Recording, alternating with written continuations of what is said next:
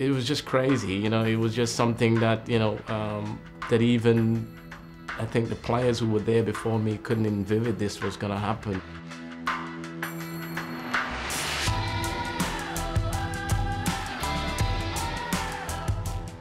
Went with about 20 lads from Manchester, all my mates, and we went on a trip over to Barcelona. I was there, looking down on the 90th minute, the cross came in from Beckham, the miss-hit shot from Solskjaer, and there was Sheringham.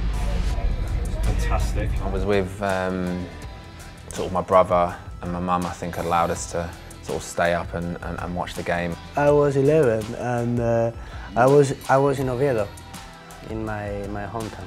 When the Bayern goal went in, I never ever sat down for the rest of the game. There were so many people when they watched that game running around their house and running crazy, just going crazy, like just mad. And I remember doing the same thing. My granddad's cup of tea goes flying in the air, all over the joint.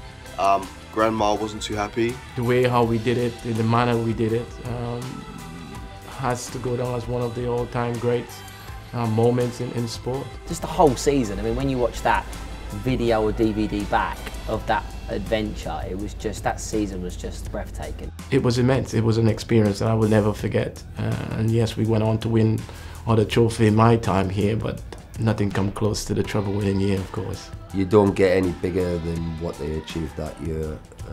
It'll be really difficult for any club to surpass that again in England.